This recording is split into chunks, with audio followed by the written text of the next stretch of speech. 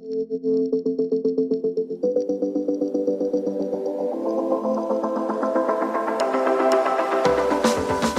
into the Tech Ed Podcast. My name is Matt Kirkner. I am your host. As our audience knows, we are the #1 podcast in all of technical education, streaming in 128 countries on 43 different podcast platforms. We reach so many people every single week with great stories and great information, moving technical education forward as we secure the American dream for the next generation of STEM and workforce talent. You know, we talk a lot on the Tech Ed Podcast about machining, about production machining, about contract machining, and we know that there are all kinds of applications for machining technology. One thing we haven't gone all that deep on is this whole concept of Swiss machining and what that is, why it's important. We're going to do that today, cover that topic and many more topics with my friend George Madaya. George is the Vice President of Operations for Tsugami America. George, thank you so much for coming in. Thanks for having me. We're going to have a great conversation about all kinds of machining technologies, how we get people excited about the technology you spend time with every single day, how we make sure that the people on our manufacturing floors are familiar with the end use of the parts that they are producing, and also how we get technical education excited about Swiss machining. But let's just start out with a simple question about Swiss machining. What is it and why is it important?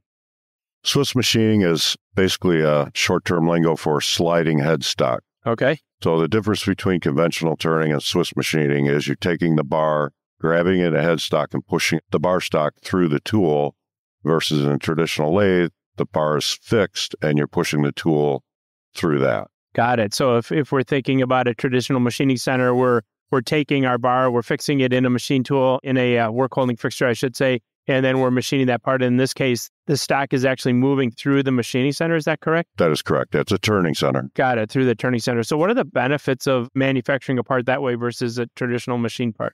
Back in the 1800s, a design came about for watch parts, which are very complex, very small, very tiny, very intricate, and difficult to make. And then in the late 70s, early 80s, armature shaft, things like that, everybody thought you needed a long, thin part to validate or use a Swiss machine on. And today they're used for everything. So it's a great universal tool for all types of part manufacturing. When I think of Swiss machining, I think of like a watch part or a gear or a very precise machine part, but you're telling me that doesn't necessarily have to be the application for Swiss machining? No, we've done everything from simple pipe fittings, complex aerospace parts, implantable devices for surgery and things like that. So the whole gamut of industry, there's a wide variety of parts that are made on Swiss machines very effectively. Got it. So if it's not just for precision parts and there's all these other applications and all these other use cases for Swiss machining, what are some of the other reasons I would choose this process versus others? Speed. You can make parts generally, if they fit in a Swiss machine, you'll generally make them faster than you would on a conventional turning center. Your tools are closer. You don't have to move as far. Your accuracy is repeatable. You don't have to wait for turret indexes and things like that. Just a variety of different parts. Accuracy, again, if you're doing close tolerance work, the Swiss machine lends itself to that just by its design. Got it. So it has tons of applications. You talk about speed, obviously, in this world of manufacturing where we're trying to always maximize throughput, produce as many parts in as short a period of time as we can, eliminate waste in manufacturing. These are all the types of things that you're talking about. So whether it's producing parts more efficiently, whether it's producing precision parts, all kinds of applications. Why wouldn't all parts be Swiss machined? Is there some reason why we wouldn't? We're limited to our size. Most Swiss machines are 38 millimeter and under, which is 1.5-inch diameter bar stock. There's still a lot of parts that are way outside that envelope. But generally anything 1.5 inch and under, we can handle in the Swiss machining world. So in as much as we're reaching a huge audience of people in technical education, lots of teachers, instructors, students, learners who are learning various types of machining, are there different competencies or skills that a machinist or a machine operator needs to have working around Swiss machining as opposed to other types of machining? Creative mindset. I think every good machinist is a very creative person. They think differently. They think outside the box. On a Swiss machine, you can take that creativity and really flourish with it. Tool zones, tool paths, things like that. You can get creative in what you can do. We always talk about dropping a part complete. So you're not only turning a part, but you're also machining a part. You're drilling, tapping, milling, You can do helical interpolation, all kinds of different things on a Swiss turning center that is also part machining center. So it's really fun to work on if you're an application engineer. And we think about manufacturing. Just a couple of days ago, I did an episode with Barbara Humpton, who's the CEO of Siemens.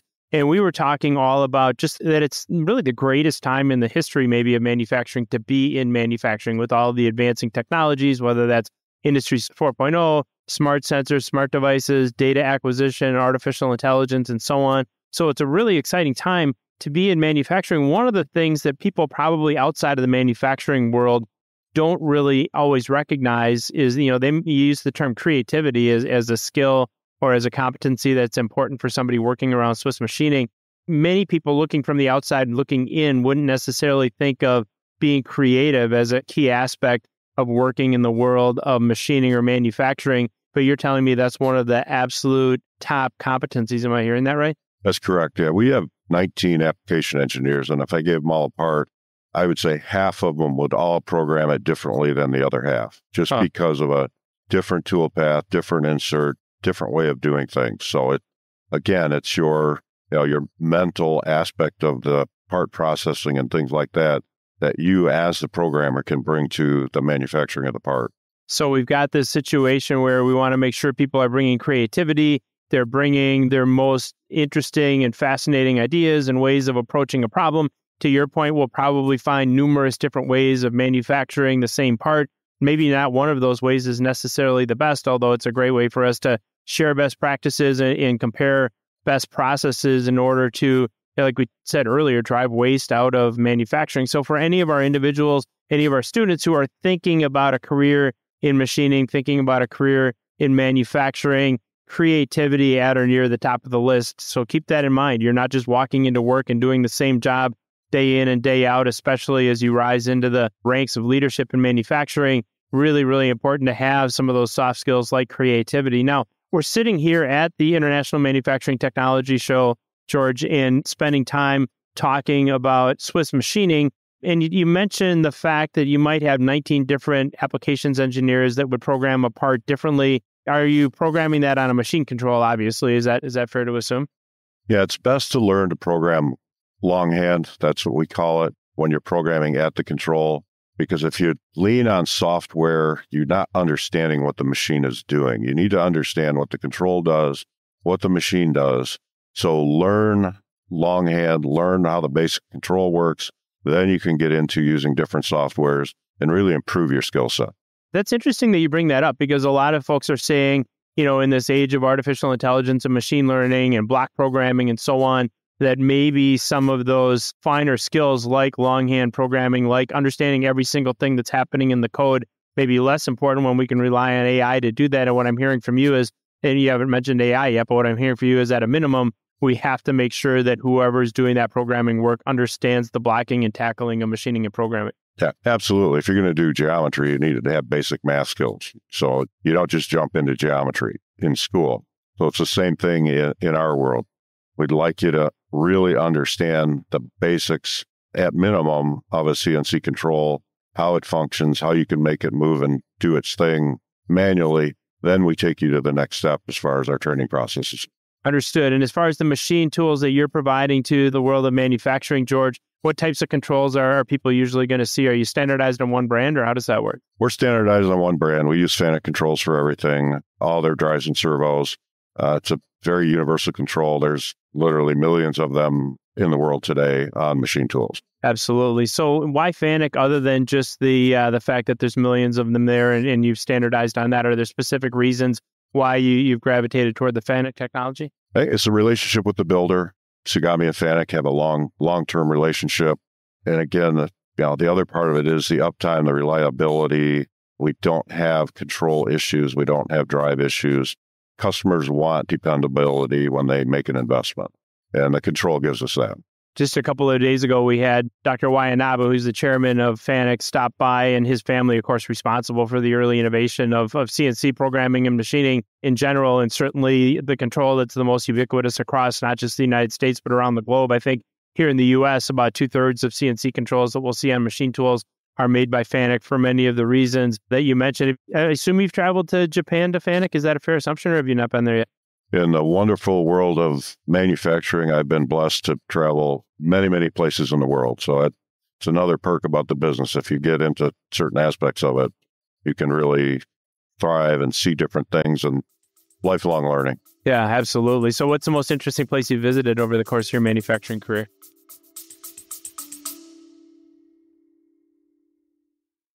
We will be back to this week's episode in just a moment, but I want to tell you where I am going to be in early December. ACTE's Career Tech Vision happens this December 4th through the 7th at the Henry B. Gonzalez Convention Center, located in the heart of San Antonio, Texas, along the banks of the beautiful Riverwalk.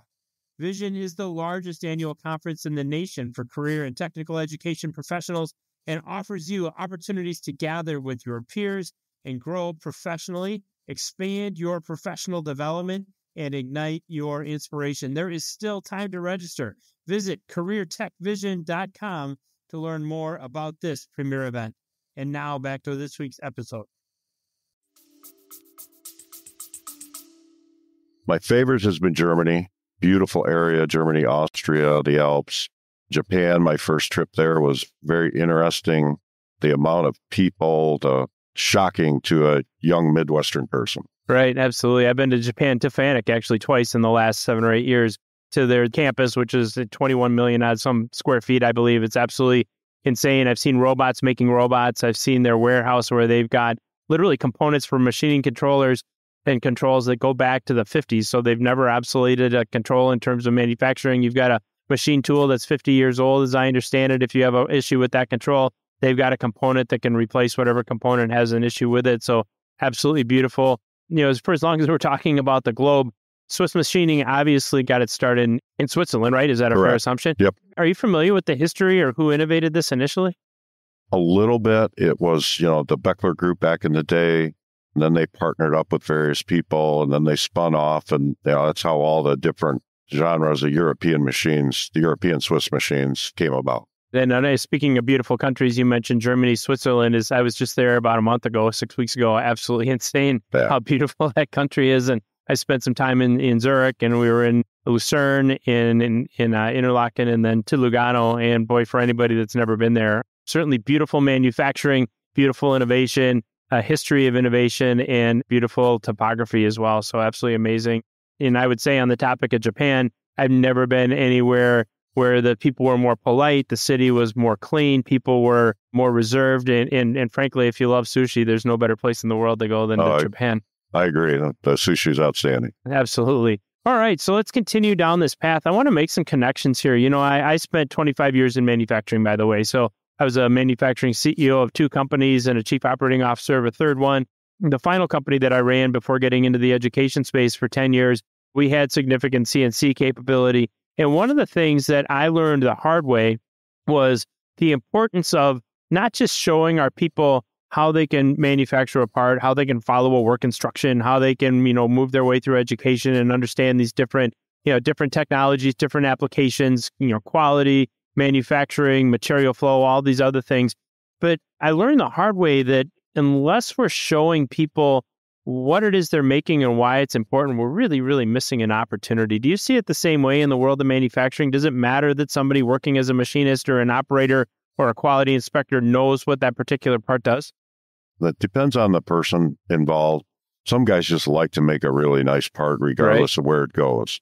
But if you get into the medical or the aerospace, it's kind of interesting that you're making a part for the fuel systems or you're making a part for it's going to be in the human body somewhere.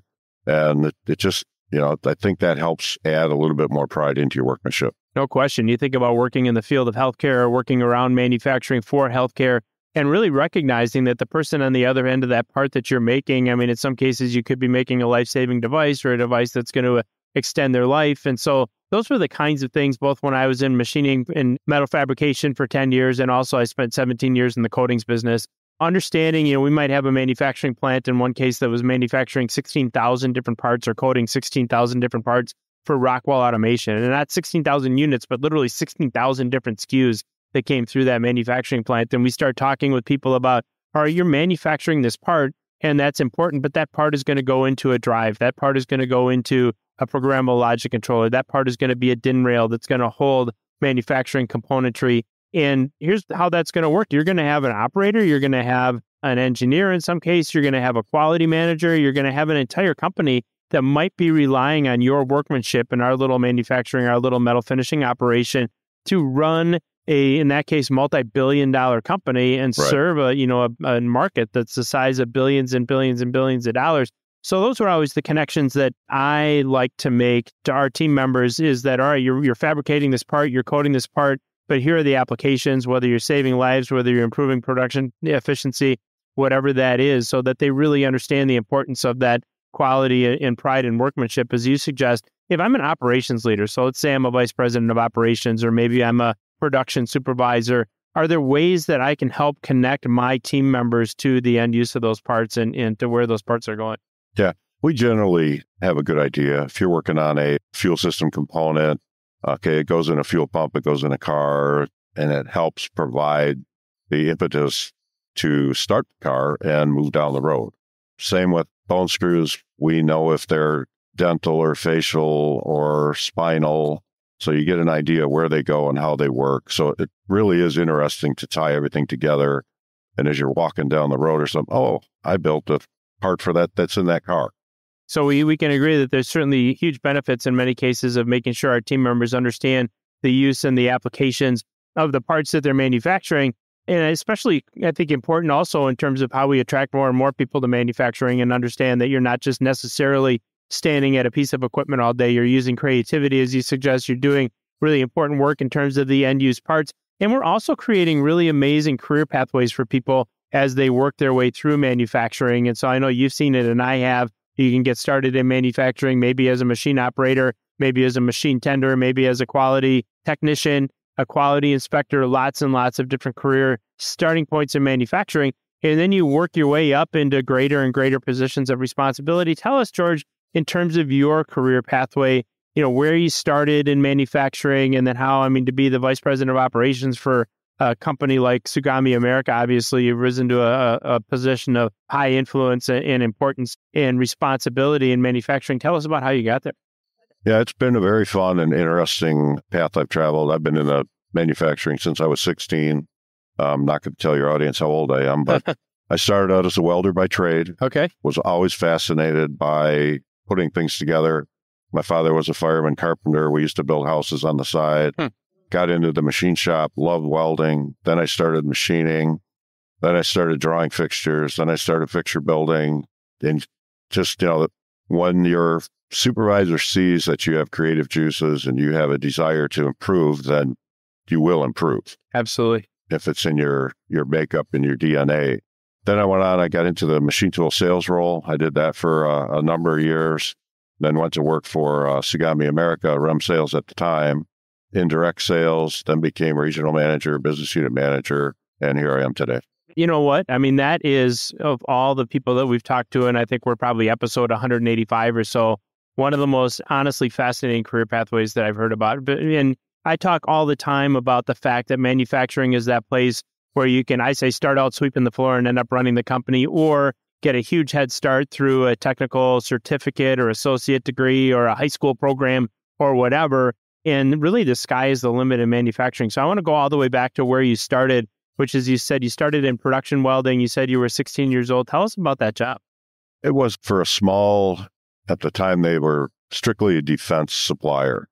So Jeep doors, lift gates, all this basic stuff that would get worn out, and co-op through high school there. My shop teacher's father owned the place, so he got cheap labor. Yeah, right. And you could go to detention if you didn't do a good job. And you could go to detention, right.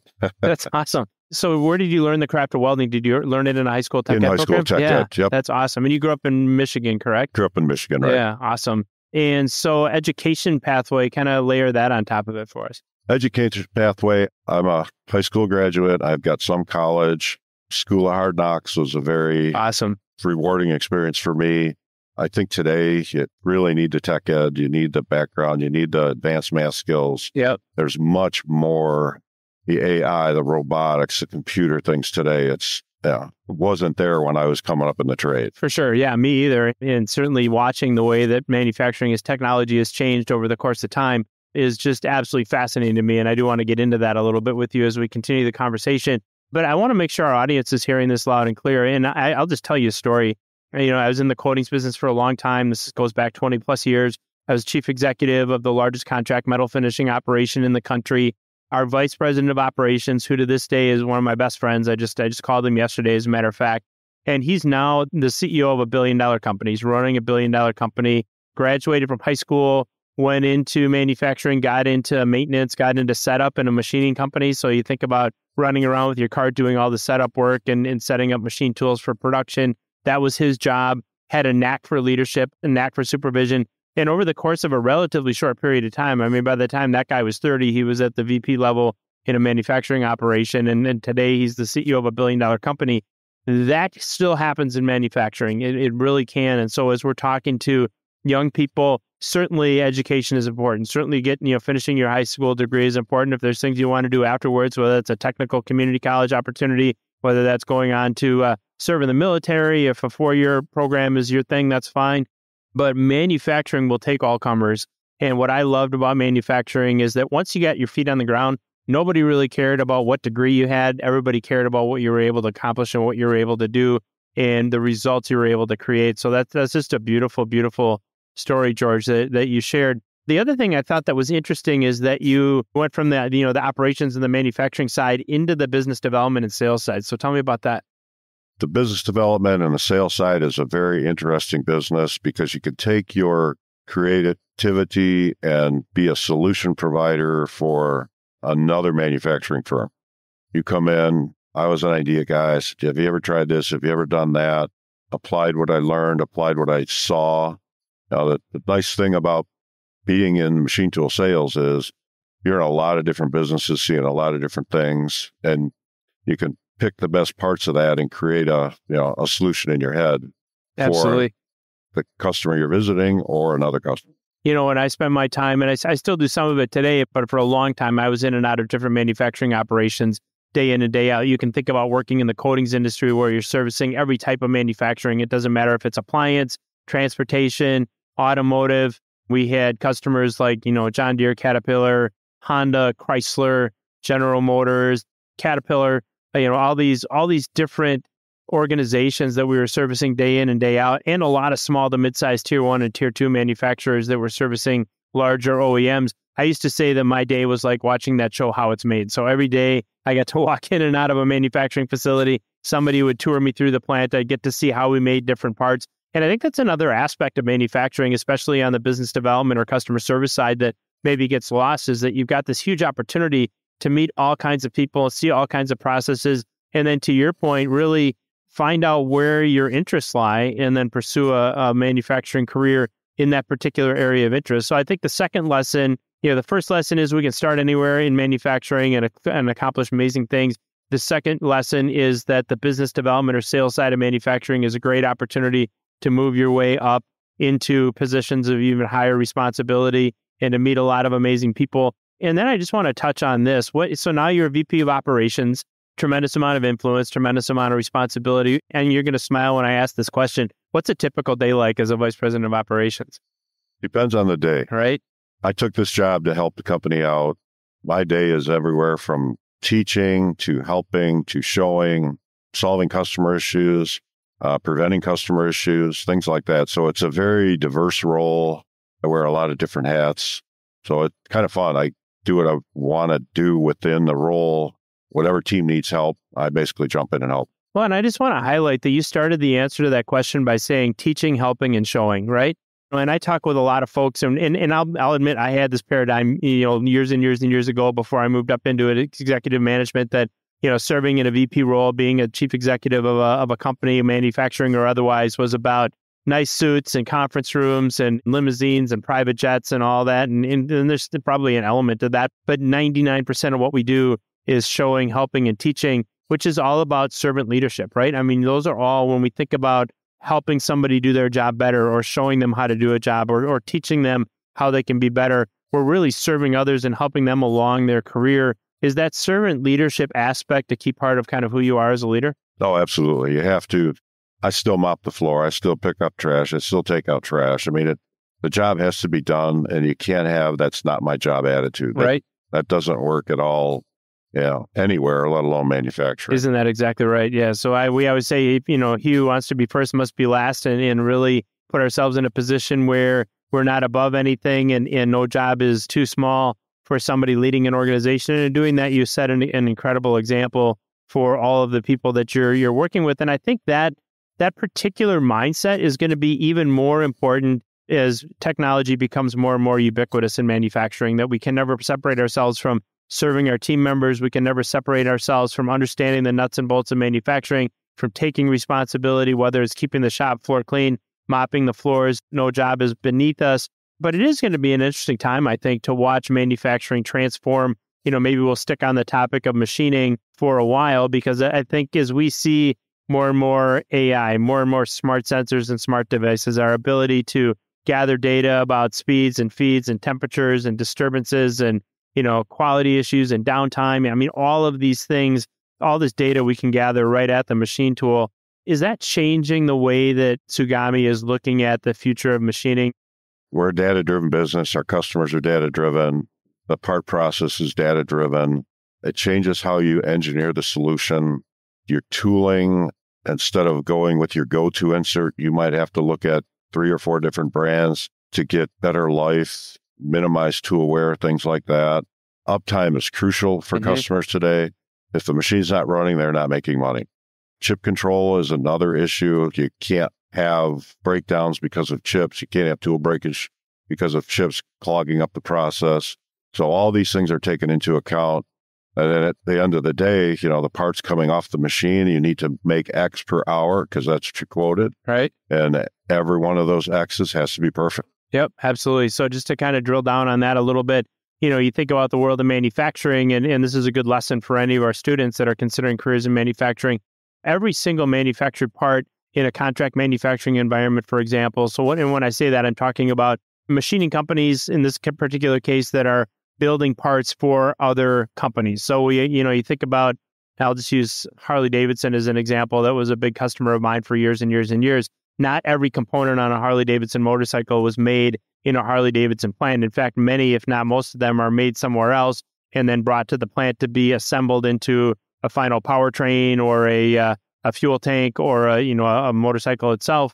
So we've got all these companies that are performing these contract manufacturing operations. Every single one of those companies is quoting that part. In other words, there's an engineer of some sort, of manufacturing engineer, sitting down and saying, all right, what are the resources I'm going to need in order to manufacture this part? And based upon those resources, whether that's material, whether that's direct labor, whether that's machine time, electricity, all the overhead that goes into manufacturing, what is my cost of that part? And obviously, in order for that to be a profitable part, we've got to quote that at some amount of money higher than the part cost itself. And so what George is talking about here is, at some point, there's going to be somebody in operations who's responsible for making good on that promise. Because if we're using more resources than what we quoted, it doesn't take us too long, given today's manufacturing margins, to be upside down in that part and losing money as opposed to making money. Somebody's got to keep that promise. And so we have to make sure that we're tracking every single variable as it relates to a good part, making sure that our yield, or the perfect parts as a percentage of the total parts, is as high as possible.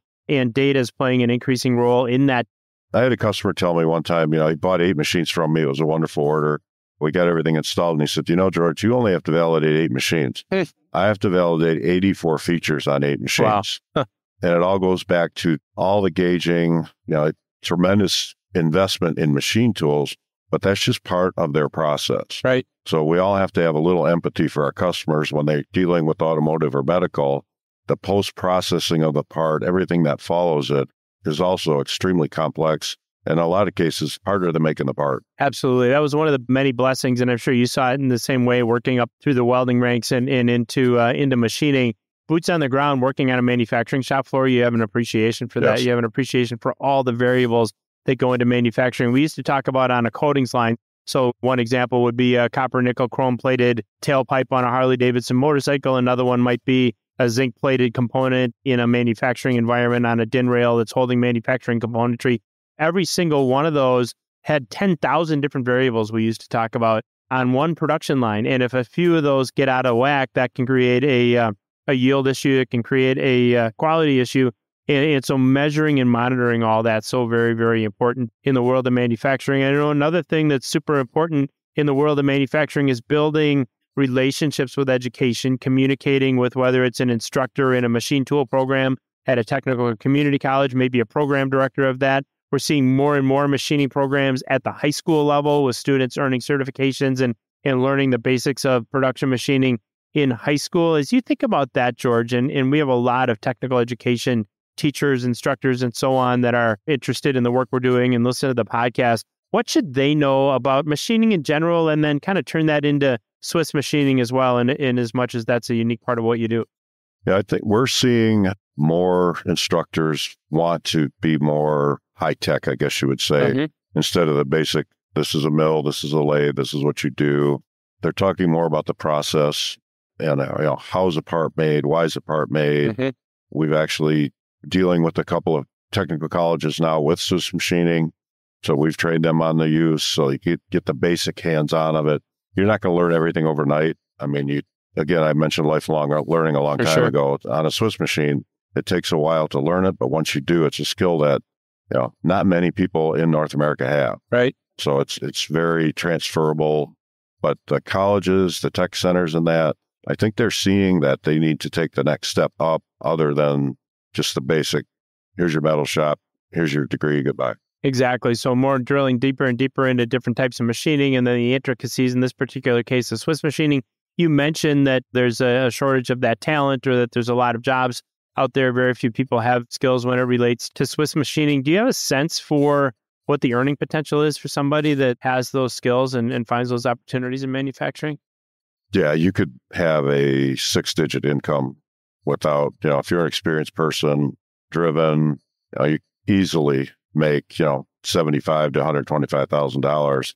Again, you have to be skilled, you have to be in the right spot, but it's a very good trade. Absolutely. So which really, really speaks to the importance and the value for our students of exploring possibilities in Swiss machining, and maybe they're learning in a high school program, basic machining concepts, and then moving on through a technical community college, and the opportunity to learn Swiss machining and be adept in that technology. Minimum $75,000 to $125,000 a year. Sky's the limit from there. So definitely needs to be on the radar if you are a high school student.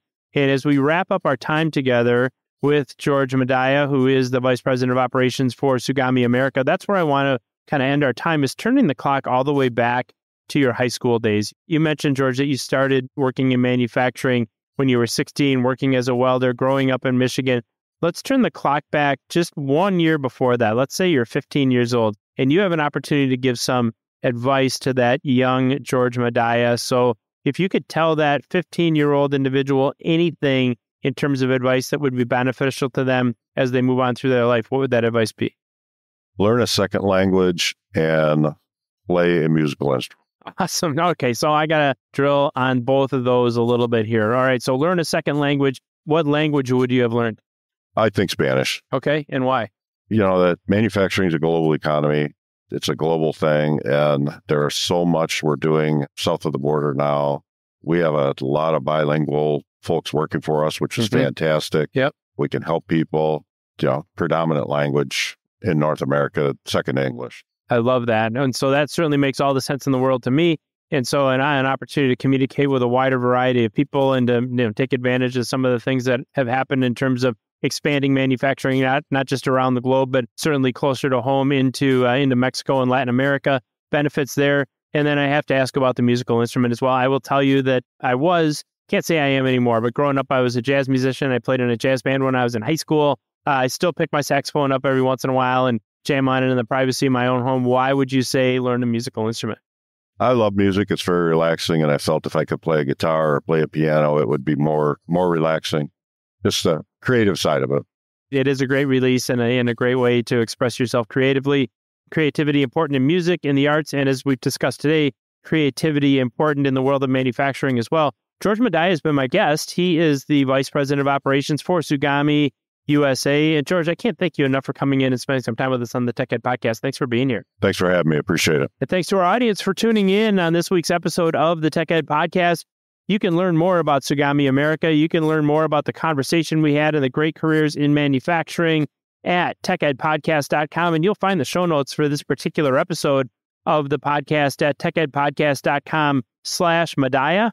That is techedpodcast.com/MEDIA. And don't forget to check us out on social media. If you're spending time on TikTok, if you are scrolling through Instagram, if you are on LinkedIn, if you are on Facebook, doesn't matter where you go to get your social media, you will find the Tech Ed Podcast there. We would love to interact with you. Let us know you're out there.